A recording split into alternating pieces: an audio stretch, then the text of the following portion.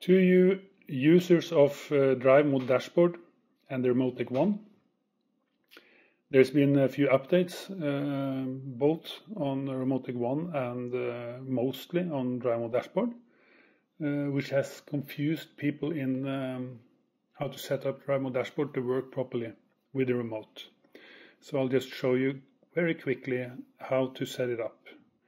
All you got to do is, when everything's connected, you are in the map profile, so you can move around, but you can't zoom. So and you can't go back to the current position. So just go into the Drive Mode Dashboard settings. Just pan down to remote controller settings, because now that is a general setting. It's not specifically for each type of controller. So you can start by setting the global buttons, which you want to be the two lower ones. So just click on the button menu focus for plus button, and the back button is going to be the minus button. Okay, that's it. You're going to use long press when you actually use it, but now you just recorded which button is going to do the long press. So go to map view. The first 4 rows on the map view are all okay. That's the arrow buttons like we have set it up here. So you go down to follow toggle. And this is a new thing that you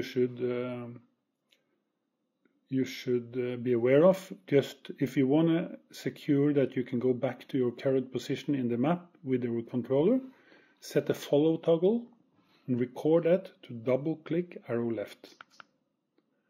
It's going to show up with a key code 40.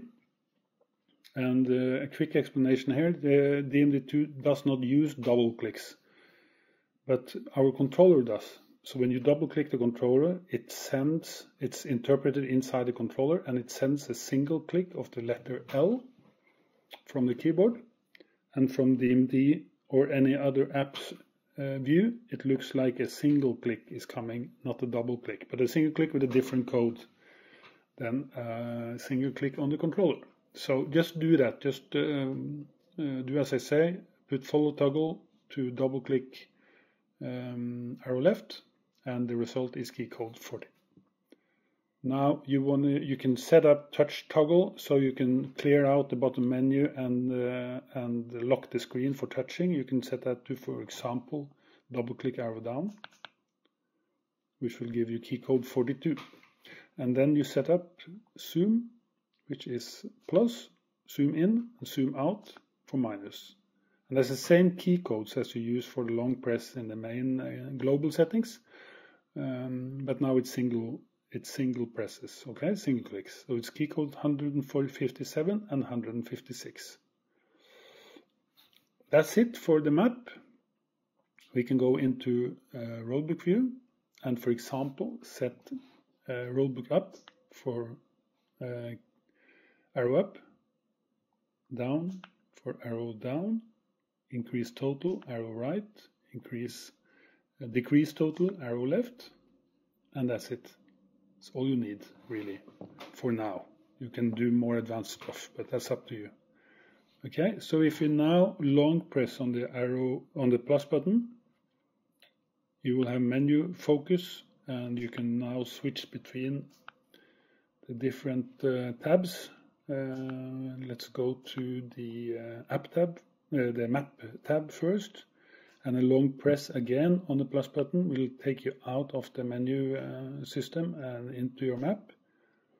And now you can pan, you can zoom, and double click will take you back to the position. Okay. And long press minus button should also take you back to the position.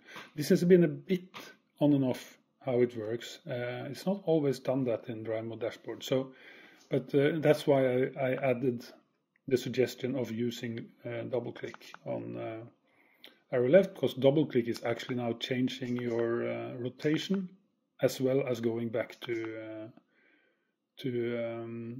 your current position. Okay, so now it's north up. This here is follow direction up, direction of travel, and this is following the group. So you just switch between them, okay?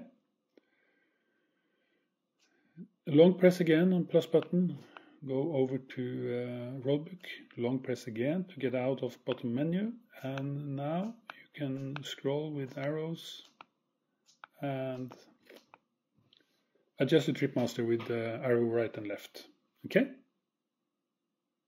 That's it. Hope it works out for all of you. Thanks.